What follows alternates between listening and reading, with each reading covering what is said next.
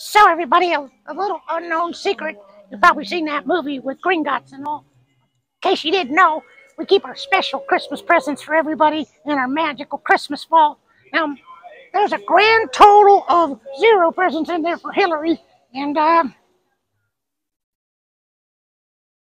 don't think Joe Biden got anything in there either. Oh well, you know what? Who does have a lot of Christmas presents in there is Donald Trump. He's got a ton of Christmas presents in there because you may as well call this the MAGA vault. That's where we keep all the Make America Great Again Christmas presents.